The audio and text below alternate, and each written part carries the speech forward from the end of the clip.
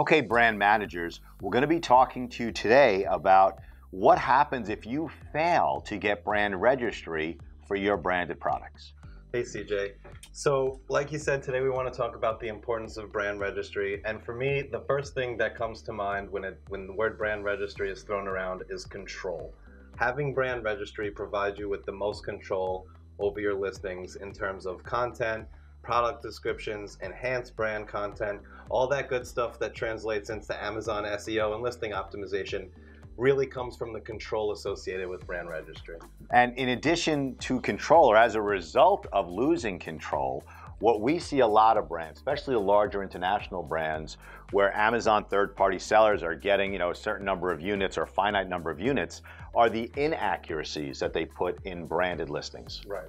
Without brand registry, any third-party Amazon seller has the ability to make changes to your product detail page.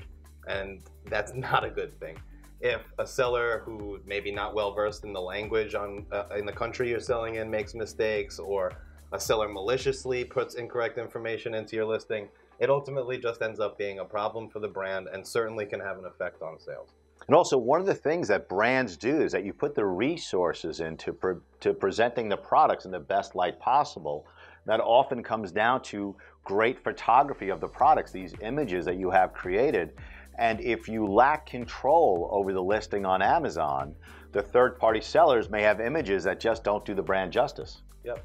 It's also obvious to experienced sellers when a brand has brand registry and is exercising that control. So by using your brand registry access to create enhanced brand content, improve your images, and use the tools that can only be used by obtaining brand registry, you're sending a message to potential unauthorized sellers. Hey, I'm brand registered. I know what I'm doing on Amazon. And if you join my listings, something bad might happen to you or something unpleasant might happen to you. And so you want to make sure that you also have that weapon in your arsenal, so to speak, because brand registry also offers a ton of enforcement tools for brands to use. So there's a lot of great things about having brand registry. If you don't have it, pause us right now and get on brand registry. If you need help, we can help you do that.